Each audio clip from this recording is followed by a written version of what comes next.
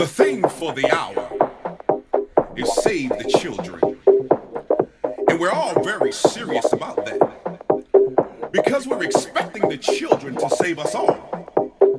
But how can they save us if they don't even have any examples?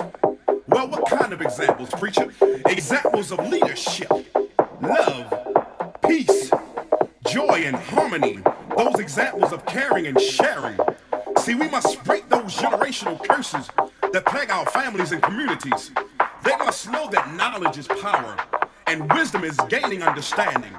The Bible says, train up a child in the way they should go, and when they become old, they shall not depart from it.